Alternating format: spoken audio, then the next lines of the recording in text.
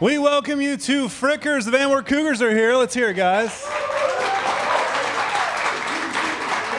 They are excited for the 2017 season. Opens at Bryan, and we're joined by the head coach, Keith Recker. Sixth season at the helm. Coach, does it feel like you've been head coach for that long here at Van Wert? It goes fast. It's crazy. I mean, we got, you know, like I told you earlier, you know, Coach Smelser's back, and it's like he was here my first couple years, and then back to be here that long. I mean, I'm blessed, you know, to be able to keep this job and to work with the guys I do. Yeah, let's talk about Mr. Van Wert. Ken Smelser, the AD for so long, coaching in so many different ways. What's it like to have him back on the team? Oh, it's huge because it's an experienced guy. We went into this year with a couple coaches that decided not to coach again, and I thought we need to get older and more experience as a coaching staff, and Kent brings all that to the table. A lot of experience, just little intricacies that he can bring to a drill or a play, and just his input has been very good for us. You said earlier you're really enjoying this group of guys. You're enjoying coaching this year. Why is that?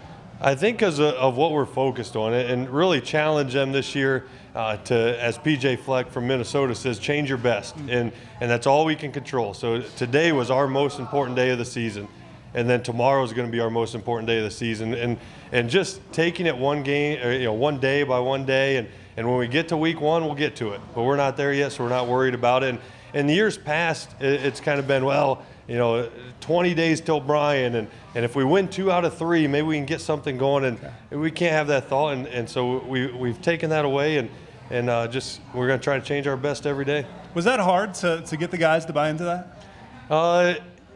You know, they've done a good job. I don't know what their thought on it was, but at least when they're around me, I haven't heard talk of Crestview's coming up, of Bryan's coming up. In years past, I've heard that, and maybe it's because they don't want to say it around me because of what I believe right now. But you know, I hope that they've taken to that really well. And when we're at practice and when we're doing things, you know, that's all I hear. It's we've got to get better today, and that's all we can control. You know, Walpock's going to be good, but we can't control what Walpock does. We got to take care of ourselves, and it doesn't matter what anybody else does. We just got to get better. You guys want to play fast. I assume your practices are fast. You spread it out. How have you assessed the talent in scrimmages so far? Well, I've been very pleased. You know, not knowing, you know, coming off an 0-10 season, one, morale, how are they going to come out? Are they going to be excited? And they've been very excited. And then two, what do we have? We had 2 scrimmages, played Springfield Greenon with another team in Parkway, over at Parkway, and then had Versailles Friday. And both those scrimmages we played really well. And against a Versailles team who Adam Miller up there, I know him from, you know, my buddy from high school. Blue Jay connection. Yeah, we talked a lot, and he feels pretty good about his team, and to beat them 5-2, I thought was really good. Our guys showed a lot of grit. There were times that we faced adversity, that other times we might have folded, and we stepped up, and you know, we were down by 2 in the 2 quarters. Oh, wow. And came back and tied it at the end of the half. So felt really good about how they've overcome that, and again, then that was over, and Saturday then was our most important day, and we got better from film, and we moved on to Monday, and that's what we're going to do every day of the season.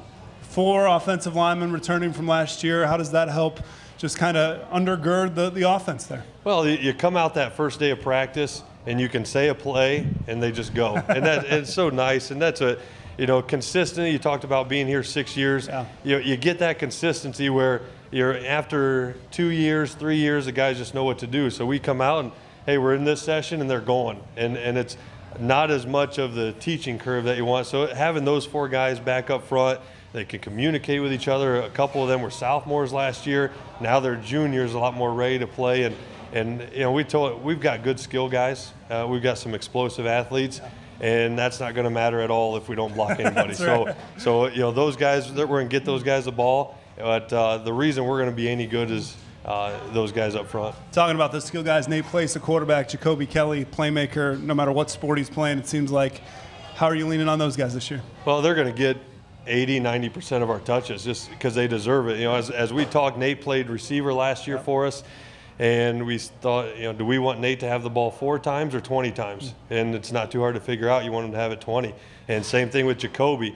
We played him at tailback last year, and you know, all we had was kind of handing it to him. So put him out at a slot receiver. We can do jet motion with him. We could shovel it to him. We could throw screens to him, throw it downfield to him. And you know, we are running the same plays. Nothing's changed. Our formations are the same. It's just, what do we emphasize? Who do we need to get the ball to? Western Buckeye League, always wild. So much depth at times. There's parity. Everyone looking at Wapakoneta, what they've done year after year. But this year, there's a lot of questions amongst the WBL. And I know you're only taking it one day at a time, but as you look, just kind of give us a broad scope of what you see in the WBL. Well, it's until somebody knocks Walpock off. I mean, they're the champion right now. And Coach Moyer, I admire him so much. I think he's just done a fabulous job. And then you talk to him. I see him at a basketball game and just talk. He's just a nice guy, a man's man. He's just a really good guy. So, I think they're going to keep going with him at the helm and the guys that they can roll in there. And then after that, St. Mary's and Coach Fry, he does a good job. But we had their guys in the All-Star game, and they had 8 men playing in the All-Star game. So they've lost quite a bit. And OG, unfortunate for them, and really it's good for the league. But I hate to see that for a kid like Jay Kaufman, who's an excellent player, just fun to watch. But so without him, what are they going to be? But Coach Schreiner does a good job, and it's just there should be a lot of parity. I mean, there's a lot of it's a very competitive league, and each week you got to bring it. We'll have the Van Wert at Shawnee football game that's September 22nd for you on WTLW. As you get ready for that first game, what kinds of things do you tighten up as a coach, as you look at your team, getting closer to that first Friday night? How does things come into focus? Well, I think it's good with our scrimmages, to see the referees there and the little things like we jumping off sides or holding penalty. That doesn't get called during practice. That guys realize, I do need to keep my hands inside, or I do need to back up off the ball a little bit. Just those little things that all of a sudden a 3rd and 4 is 3rd and 9 now that we can't have, or a 3rd and 12. That really kills drives. So things like that, and then just things that we see live, like Versailles brought a couple blitzes on us, and just the speed of that we need to step down with our O-line or pick up a blitz, just the quickness of things happening. So I think if we shore up those things, that we'll feel pretty good going into the Bryan game. You're an off-the-field guy. You like experiences for guys. You like to teach life lessons. What did you guys do in the summer? Anything in particular? Well, we still do our camping trip, and our coaches are still undefeated at volleyball. Our guys struggle at volleyball, so it's a good thing they're playing football and not volleyball. You picked the right sport. They can't play beach volleyball, but we have a great time with that. And then what we've done this year is the Real Man program by Frank DeCoco. Listened to a guy in Chicago talk about it and really liked what it taught them. So the REAL is an acronym. Stands for respect all people, especially women. Always do what's right and live a life that matters. And it's just teaching guys that, yes, you are popular. Yes, you are physically intimidating, physically strong. But what do you do with that?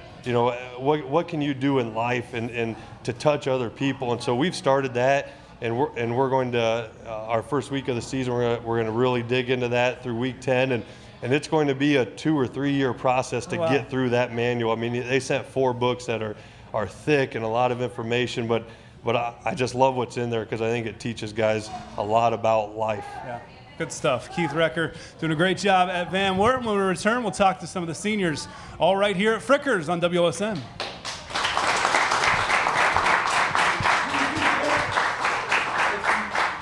Good stuff. Thank you. Yep, thank you.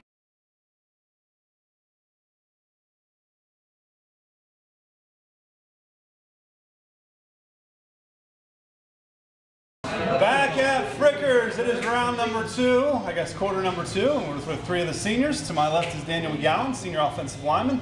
In the middle, Kobe Palmer, linebacker, and Corey Exley on the end. Corey, let's start with you. How excited are you for week 1? I know it's day by day, but ready senior year? Football's here. For sure. It's been real eye-opening this summer, stepping on the field for senior pictures and scrimmages and 7-on-7s and stuff like that. Just how quickly the 4 years have gone past and how much we've grown together as a family. So young last year. Does it feel different now that there's a lot of experience on this team? Yeah, the way we fly around on the field, we can talk up front, like on the defensive line, and talk as our position groups on the field without having to say a whole lot, with knowing what we need to do. Kobe, how do you feel the 2-a-days and preseason has gone so far?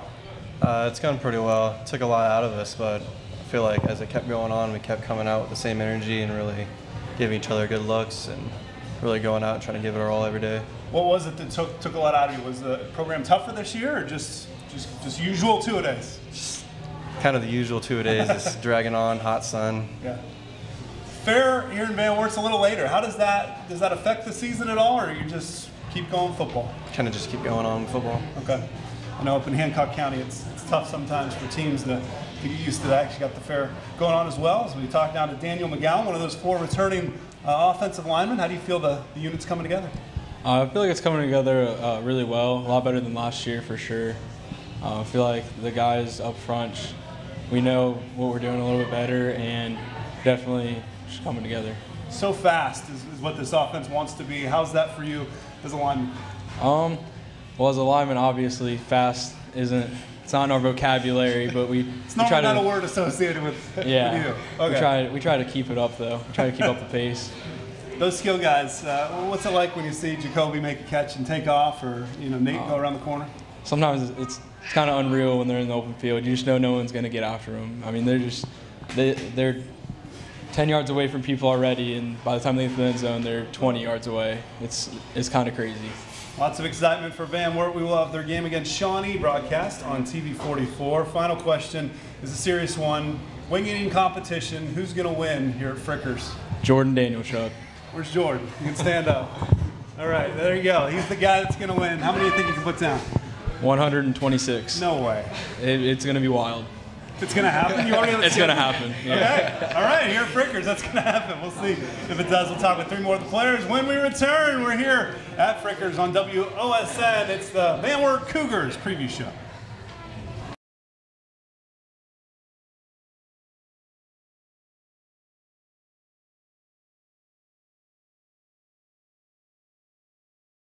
Final quarter here at Frickers with the Van Wert Cougars. It is their preview show. Jacoby Kelly to my left, James Aquaviva running back in the middle, and Storm Pierce, the wide receiver at the end. Jacoby, we'll start with you reliving your sophomore year against Salina. What happened? It's funny. Sophomore year, it was a home game against Salina, and quarterback it was all scramble, and he threw it. I'm looking up, and I'm like, oh yeah, this is interception. And next thing I know, I smoked the goalpost, and the goalpost won. So right now it's 1 goalpost and Kobe 0. So. Those Hagersfield goalposts are old too, so it didn't go anywhere. Yeah. It was there. So position switch, running back to wide receiver. How's that going? At first I was like, oh, okay, well I'm not taking as many shots, but then we didn't change anything. And I mean, I'm slimmed down now because I did track before, but I love this position because I mean, I'm still getting as many touches as I want, and if I'm not getting the ball, I'm a decoy and I'm a threat to other people. So I appreciate that. 3 sports with track and basketball. How much does that help you season to season? Keeps me in shape. That's one thing for sure. I mean, I'm always in the weight room and putting up shots or doing drills, whatever. So I mean, I'm just keeping me in shape and keeping me healthy, and I love it. James Aquaviva, running back, and another great name in running back lore. We remember Justice Tussing and a number of guys. How excited are you for the season? I'm stoked. I mean, I love tailback. I love running back. Last year I played outside linebacker, so I'm making that transition to tailback. So it's going to be a good year. Chance to just go one way. A lot of you guys are able to do that because of your depth. Do you feel like that gives you an advantage? Yes, that's a huge advantage. So, I mean, my legs will be fresh on offense. So Kobe's, Nate's will be pretty fresh. Storm Pierce. You've been Storm all your life, I understand. Is that right? Yeah. Another great football name. And when you spoke during the mic check, it was loud and booming, just like a Storm would be. As a wide receiver, are you booming out there as well? Are you making the big blocks? Do you like the big Oh, catches? yeah, man. I love the big blocks and the fades. Those are my favorite. You look like it, I can tell. What's the senior class mean, and kind of what's special about you guys? We're so go-getting. Like, we work hard, and we just great leaders, honestly. We're like probably one of the best leading classes, honestly, I've been around. And we just don't give up, like, honestly. It's just constantly going and giving it 100%. That camping trip that you guys do every year in the summer, do you look forward to it? What's that like? I mean, yeah, it's fun, and I don't like to walk down to the lake. That's a little long walk, but I mean, it's always fun to throw the football around the guys and talk to them and listen to music and just kind of chillax, you know. And Just kind of lay back, man. It's fun. Just no beach volleyball. Yeah, we don't talk about that. Yeah, we don't talk about that. Then we're ready for Brian when it comes, week number 1, and then we'll have the game against Shawnee on September the 22nd. And highlights, of course, all season long on the Sports Report. Thanks to Coach Recker and the guys for joining us here at Frickers for the Van Wert Cougars preview show on WOSN.